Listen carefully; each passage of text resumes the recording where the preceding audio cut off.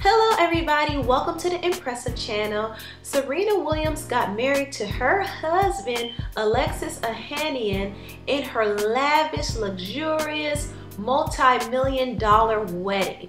Vogue magazine captured all of the pictures because no cameras were allowed in the venue, but it was absolutely beautiful. Serena looked absolutely beautiful. Her dress was gorgeous. It was a fancy strapless ball gown and she had $3.5 million worth of jewelry on.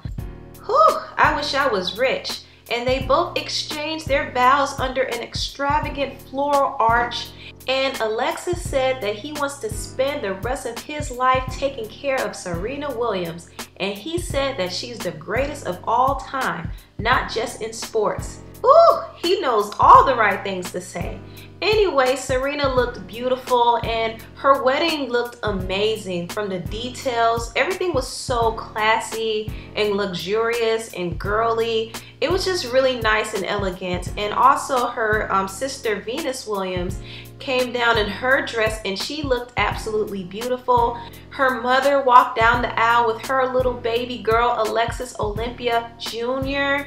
and she is so cute. And Serena did take a picture with all of her bridesmaids and her baby. Everybody looked really nice and all of the wedding pictures were very tastefully done. I really wish I was there because it looked like a lot of fun. It was elegant, but still everybody was able to let loose and enjoy themselves. And Serena had a star-studded guest list, okay? Everybody came, from Kim Kardashian to Kelly Rowland to Beyonce to Ciara to Eva Longoria to Lala, to all of her friends came out to support her, and I thought that was super sweet. And New Edition also came out to perform. Everything looked super fun. Everybody looked great.